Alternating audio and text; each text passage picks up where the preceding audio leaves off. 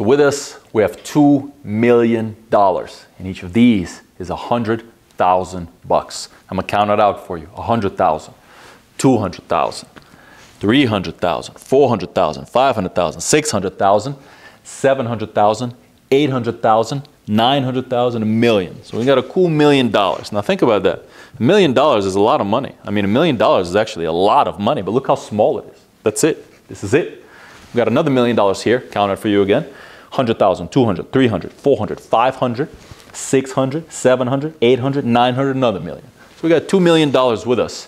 And today's vlog is very, very important. In this video, I'm going to share the 15 key lessons for tech founders and CEOs. So if you're a CEO, if you're a tech founder, if you want to build a massive, powerful tech company, business, this is the video for you, because these lessons, these 15 key lessons, will help you make you more successful.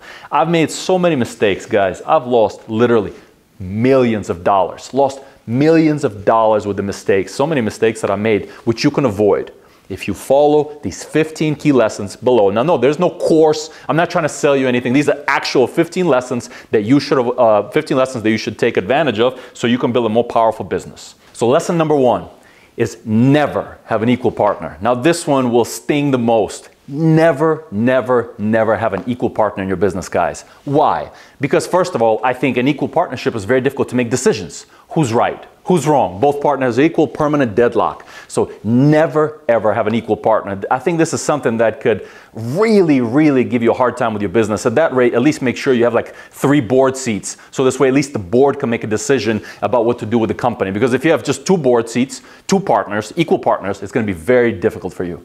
Lesson number 2, raise less VC money. Now, guys, this is something many entrepreneurs make as a mistake. You know, they raise so much capital, but then what? 90% of exits, that means 90% of successful companies get sold for less than $20 million. Now think about that. So 90% of successful companies, that's not even talking about the companies that failed. We're talking about the 90% of successful companies get sold for less than $20 million.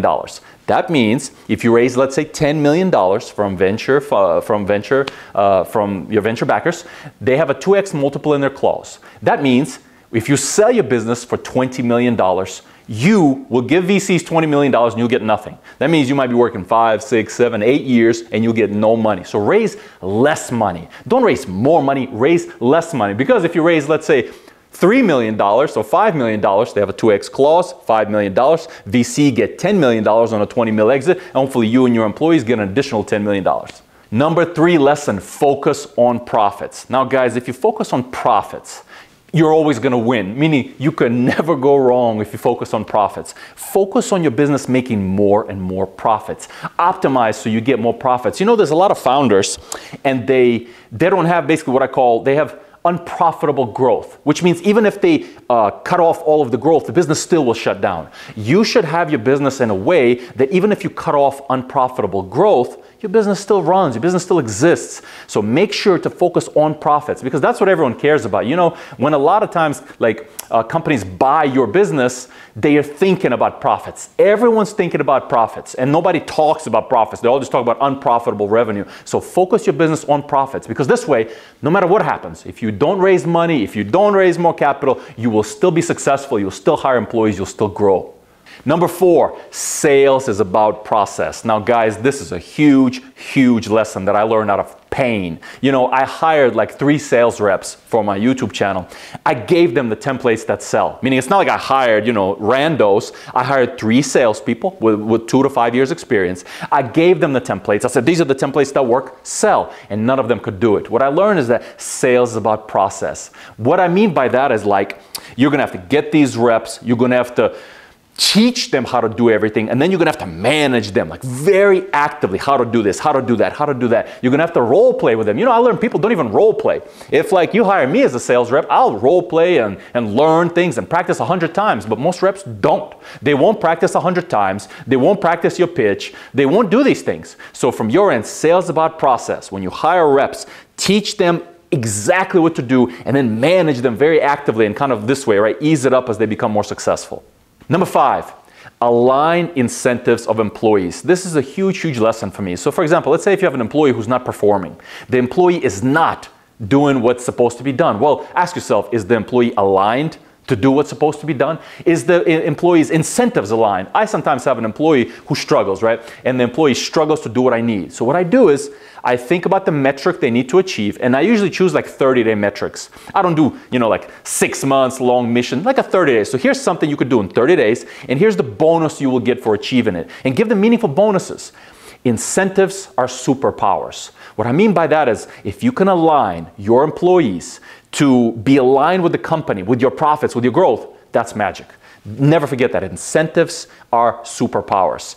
And that way, give your employees missions, 30-day missions, and give them proper bonuses for achieving those missions. And before we go any further, I'd like to briefly say that this video is sponsored by DigitalOcean.com. Now guys, we get the best sponsors on this YouTube channel. We get the types of sponsors that help you grow your businesses. And DigitalOcean.com is a must. It's a must because that way you can host your website, you can host your tech product on DigitalOcean. This tool is trustworthy. This tool is reliable. That way you don't have to worry about uptime. This tool is affordable and it's simple. Meaning, don't you want to have happy developers? Don't you want your developers not to be through some complicated tool? And don't you want to save money? I'm sure you do. So therefore, click the link, sign up for DigitalOcean.com now. Like do it now so you could see how good this product is. I even saw a case study on the DigitalOcean.com website that said, explained how a business saved 90% on their web hosting. Now, don't you want to save money on your web hosting? I'm sure you do. So click the link, sign up for DigitalOcean.com now. So this way you'll have reliable, trustworthy web hosting for your tech product and your engineers will be happy, therefore you will grow faster. Number 6, read for 1-2 hours a day. Now guys, I wake up every day at about 4 a.m. and I read for 1 hour to an hour and a half every single day. This is one of the biggest keys to my success. If you want to make money, literally, if you want to make a lot more money, ask yourself how much you're reading. How much are you actually reading? Like, how much did you read this week? If you make millions of dollars, fine. Maybe you don't need any tips. You already make millions of dollars. But if you want to make more money, if you want to be more successful, read, guys. Read 1 hour every single day. I do. I mean, read nonfiction books. Read books about other entrepreneurs, the struggles they went through, how they built their companies. You're going to get so many more ideas. You'll be inspired. You'll be motivated. I for sure am. If I cut off reading from my life, I think that's one of the worst things for my business. So one of the best things for my business is just me reading these nonfiction books about other successful entrepreneurs and figures who achieved a lot of success. Number 7, wake up early. This is another critical thing I learned in a startup, to wake up early. I start every single day at 4 or 4:30 in the morning. If I start my day at, let's say, 8 or 9, my day is going to be in big trouble. Every day I start 4 or 4:30 in the morning. So I read for about 90 minutes and then I just start working, right? And then I work for like 10, 11 hours straight. Waking up early will make you a lot more productive. It does for me. Like, I become sluggish and way less productive and actually get a lot less work done if I start my day at, let's say, 11 and work till 11 a.m. to 11 p.m. Way less productive. I'll mess around, I'll eat food. Like, it's just too much waste happens. But if you start early, there's something magical. It's, again, one of the keys to success. Number 8, work hard. I can't stress this enough. The one thing in my earlier days that I constantly saw was that these startups who did not work on Saturdays all shut down. And I just saw that with my own eyes. I saw founders who were working on Saturdays, and I saw founders who didn't. And the founders who worked on Saturdays, somehow they always became successful. They always outlasted the guys who were resting. And think about it like this, like, what are they resting from? So meaning, if you're not successful yet, what are you resting from? Like, what is the rest? It's like if you're training to be a champion in some kind of sport, and then you're resting like on Saturdays. Like, Every successful entrepreneur I know works on Saturdays. So work hard. We all work smart. And the people who tell me they work smart is the craziest thing, because we all work smart. You really think like I don't work smart? We all work smart. But how hard you work really matters. So I'm very pro towards working really hard. For example, I work at least 70 hours a week every week. At least. I'll work, this is just standard. I work 6 days a week, and then I'll squeeze in an additional like 4 or 5 hours on Sunday, right? From like 4 in the morning till, let's say, 10 in the morning. Number 9. Focus. This is really, really important, guys. Focus on your product, in your business. Do one thing. Don't have 3 product lines. Don't have 3 offerings. Focus on one key thing. Focus on one main product and make it amazing. Whenever I see entrepreneurs and they say, yeah, I have these 4 products, that's so much trouble for me. Like that, I know that he's gonna run into so much trouble because I think it's impossible to have multiple products, multiple product lines, unless let's say you're extremely successful, right? So if you're making, let's say, millions of dollars already, then fine. Maybe then you can have multiple, not even millions. If you're making like $12 million a year, then maybe sure, maybe then you could have multiple products, but don't have any multiple products before $10 million a year. So focus one product, one service, and become the best in the world at that one product and service. Number 10, own the product. Now guys, you know, I learned this from Mark Zuckerberg, how he was never really able to punt off product to other like employees. He had to own product. And the reason he said that was because it's hard to find an employee with a long enough time horizon. So think about this. For me, my business is everything. 10 years from today, I'll be running my business. 15 years from today, I'll be running my business. But how about a typical employee? Well, a typical employee will switch jobs in 2 years. Then what type of decisions? He'll switch jobs in 2 years. Your product's going to be in trouble. The employee doesn't care because he switched jobs, right? Like, but of course, there are exceptions. There are these loyal long-term employees who stick with you for a long time, but those are much rarer than the team members who switch after 2 years. So in summary, own your product. Know that you can never punt it off. So whatever is your key service, whatever is your key product that you do, own it. You'll never give it off and drive it. And that way you'll make it a lot more successful. Number 11, listen to your customers. Now guys, you know, even today, so today, I'm CC'd in many of our customer emails. I don't actually reply to them, but that way I can read it. I can see what are the customers saying, what are the customers feeling, what concerns are they bringing up. So for you, I recommend be CC'd on your customer communication. Not be CC'd, but be CC'd. Why CC'd? Well, because when they reply, right? If they reply and you're CC'd, you'll get the email. So that way, not be CC'd. If you be CC'd one way, you'll only know what your sales rep or customer support sent. Be CC'd. See what the customers are saying. See how the customers are feeling. So that's you see, our cash almost started falling, leaning on it too much. Number 12, follow your instincts. Now guys, this is really important. Many times I didn't listen to my instincts and it really cost me so much. Just remember one thing, when you have that voice in you that says something, many times it's right. Because it's thousands of years of evolution and thousands of years of instincts that are telling you that you picked up something small. Remember that instincts, they're not loud. They're subtle, which means they're quiet. Listen to your quiet instincts. Pay attention to them. Next time you're speaking to a person and he says something, ask yourself, why did he choose those words? I learned that from one really smart guy, and he said, Vlad, watch the words people use. And ask yourself, why did he use those words? Out of every word he said, why do you use those? Because by the time a person says something to you, he's been thinking about it 100 times. Right? So in their head, he's been thinking and thinking. So by the time a little bit comes out of their mouth, they've been thinking about 100 times. So listen to your instincts. Pay attention to your instincts. Many times they're right. For me, when I have my instincts, they're 95% of the time right. Number 13, don't work from home. Now guys, I'm completely against working from home. Like, I think if you're trying to make a lot of money, if you're trying to build a big business, right, if you're trying to scale your company, I don't think your solution is going to be 10 guys in their pajamas with scrambled eggs on their laptops, sitting in their house with a barking dog and a screaming baby. I just don't think that's how you build a unicorn. That's how you build a big business. So if you're trying to make millions of dollars, if you're trying to build a big, powerful company, everyone working from home is not going to achieve it for you. Make them come to the office. Make them work together. Create that camaraderie. Create that bond. Create that mission. Share money, right? Take the money you make and share it with your team members. You know, like everyone who works with me makes money.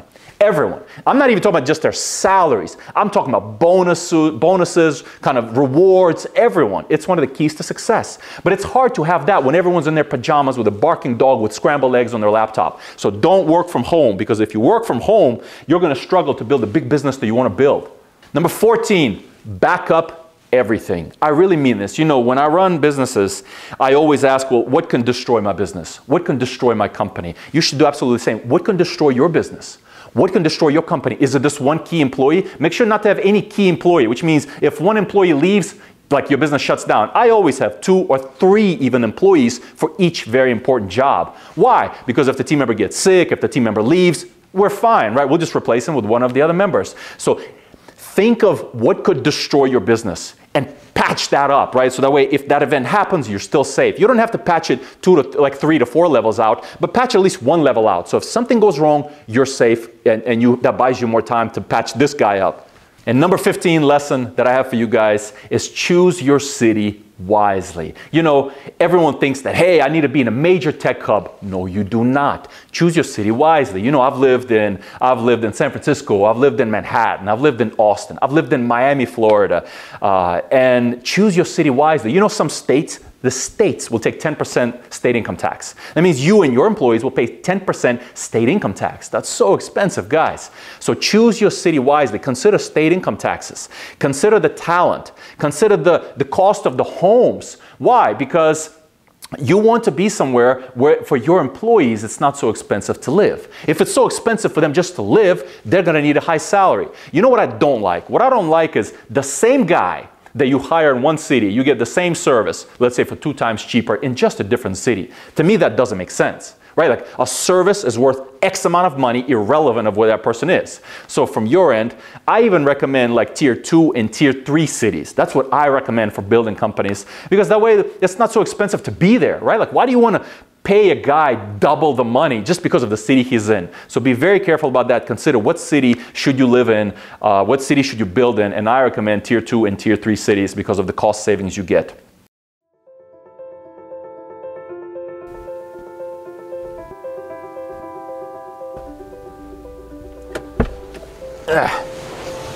And before I forget, I again like to thank DigitalOcean.com for sponsoring this video. An amazing, amazing product to host your website, to host your tech product. Sign up below. They're reliable. You'll save money on your hosting. Hope you enjoyed this video. My YouTube channel is all about entrepreneurship and scaling startups. So make sure to hit that subscribe button. And last thing, you know, I saved the best for last. You can text me personally and I will help you with your business. I'm not selling you anything. I'm not going to sell you a course, nothing. You can text me, tell me the issue you have with your business, and I will help you.